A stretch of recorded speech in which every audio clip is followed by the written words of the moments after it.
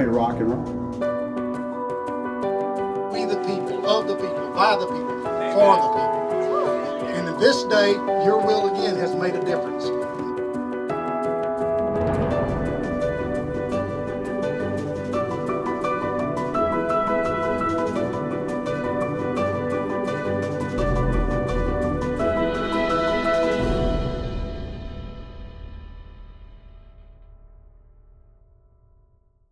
Hey, this is your grassroots tip of the week from the only Christian in the Texas house. You can go to backmic.com, that's BACKMIC.com, and get involved in the No Obamacare HJR 51 and make some comments on there of how much you're for it. If you're against it, just don't ever tune in. Remember, backmic.com and vote HJR 51. Comment a little bit and tell them how you're for Christians' No Obamacare bill. Glad to have you today. This part, we're honored to have the chairman of our Republican caucus. And by the way, Larry, it's a record Republican caucus, the largest in the history of the state of Texas. Absolutely. You know, what happened to make us so big from last time?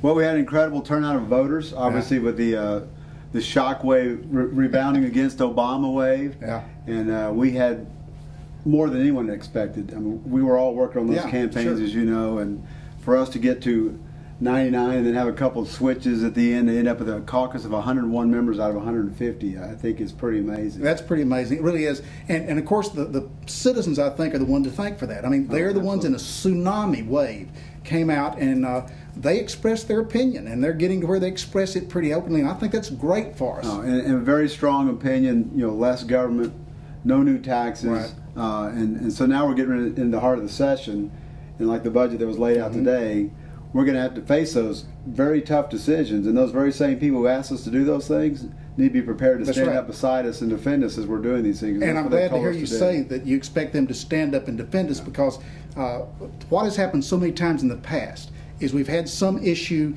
people get in and get involved and perhaps get the victory like an election, but then go home and leave it to we politicians. Yeah. And I think you join me, I know your heart is, we need people involved. Let's cover one thing real quickly. We had a heated speakers election at the beginning of the session. A lot of people won, a lot of people lost. Absolutely. And there were some hurt feelings, some words. Why don't you give us an opinion of what you feel happened and what your heart is regarding that one vote and what we need to do from this time forward? Well, as conservatives, we're known for independent thought. Right. So we have a lot of different opinions among our group, and we expect that. But we have overall philosophies that we all agree to.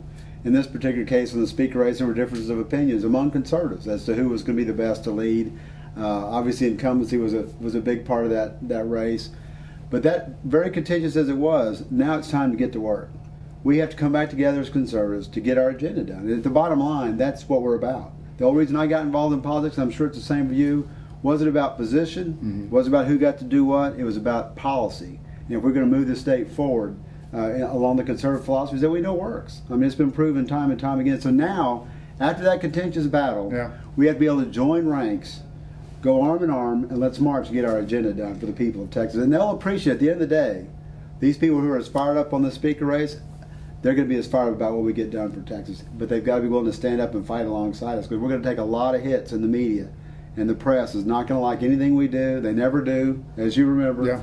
We don't face a favorable media. So we need the folks back home who have been fighting to get us elected to continue to fight that. You know what's amazing, Larry, is last session, of course, wasn't as conservative as many of us wanted. Oh, not even close. Okay. And what I want you to kind of share with us, why last session, why now New Day this session, I think it's very obvious.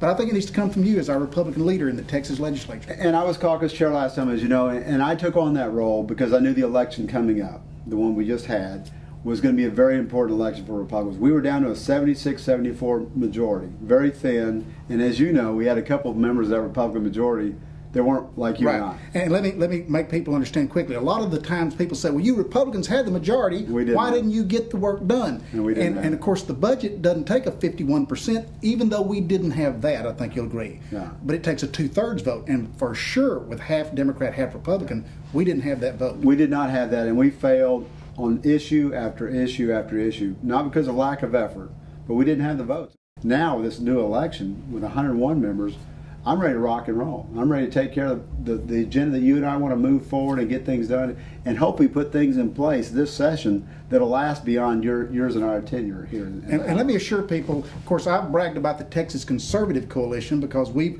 the ones that push it as far to the right as possible, and I want people to be aware that our Republican caucus chairman here, Larry Taylor, is a member of the board of directors. Yeah. And I think our roles are same direction, a little bit different. The caucus, by our own bylaws, it takes 2/3 of the vote to take any official position, so it tends to be more towards the center.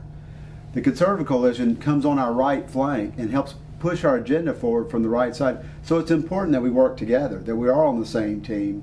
Things that the caucus can't do, in my role as caucus chair, I can't do, that we can hand over to the TCC and say, we need you to help us on this issue to move this forward. Voter ID was not finished last time, like we were talking about earlier with the vote breakdown the way it was. I'm afraid we had been able to pass one at all. It's been such a watered down bill. Our folks have been very disappointed.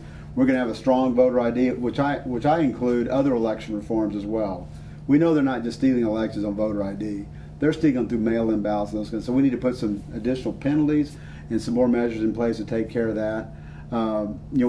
We have a pro-life bill having to do with sonograms for folks that want to get an abortion, that have the opportunity to see a sonogram first, which certainly can change a lot of people to think it's just a mass of tissue. To see that sonogram and see a real baby with a beating heart can help change some of those people's minds and save some of those babies. So I think we'll be able to take care of that.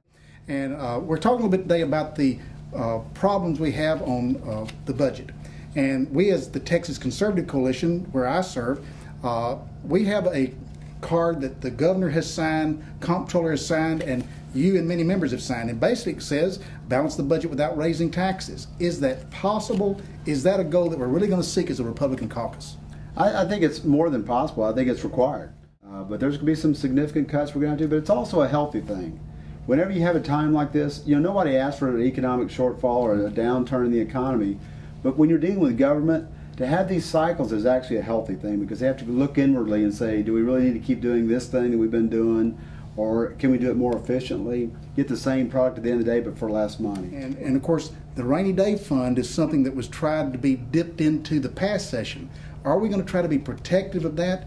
And secondly, mention a little bit what this means for businesses in the future to try to balance the budget without increasing these fees and taxes and hitting the rainy day fund. Well, you and I were here in 2003. We faced a similar situation. It was a national economic slowdown.